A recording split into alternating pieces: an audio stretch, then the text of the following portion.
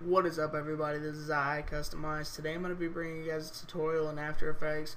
It's going to be a Twixtor effect, and basically all Twixtor is it's a nice slow-mo, and basically, yeah, so first what you want to do is get your Twixtor plugin.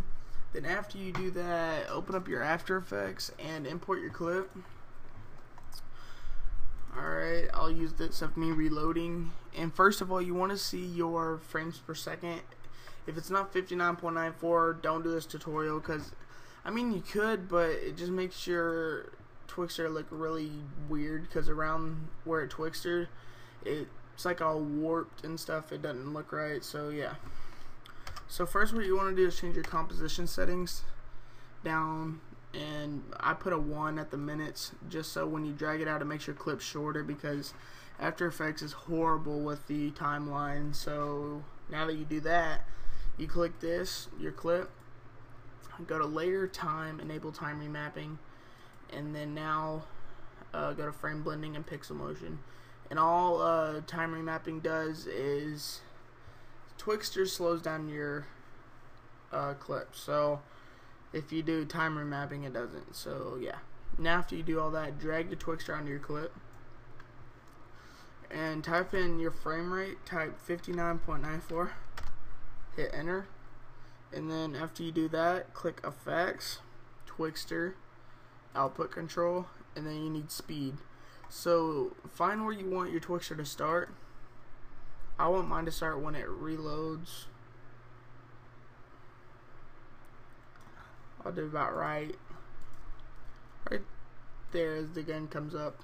Alright, so I'm gonna click the stopwatch right here at 100, go up a frame, and click down here, like go over the 100 and have the double-sided arrows and click it, and then change it to 30. And this is how slow it's gonna be. Now go up to where you want the Twixtor to stop. I want it to stop about right there. So add another keyframe, go up a frame, and then just do the double-sided arrow over the 30 and type 100 and hit enter. And that's basically it for your Twixtor. And for Twixtor, it slows down your clip so the audio isn't synced up.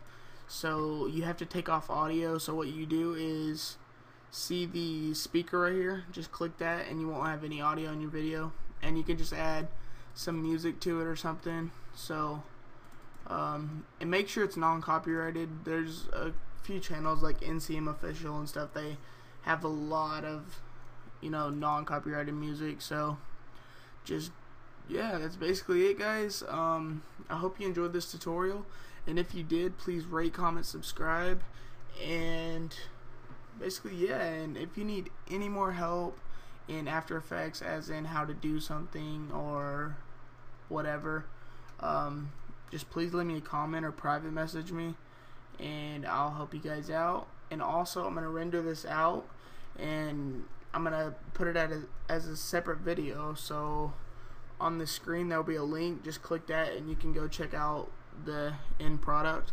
So I hope you guys enjoyed it, and if you did, I hope you guys come to my next tutorial. So yeah, guys, peace.